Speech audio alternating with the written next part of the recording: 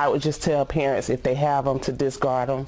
Don't let their young children use them, especially younger children that have not learned the proper technique of drinking out of a water bottle. You know how you drink it and your tongue hits against it, get most of it.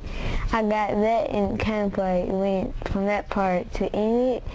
Like I took it off 2 times, and like the 3rd time it got stuck. And it was like real painful. The doctors tried to work around it. They punched holes in the can to see if that would relieve the pressure.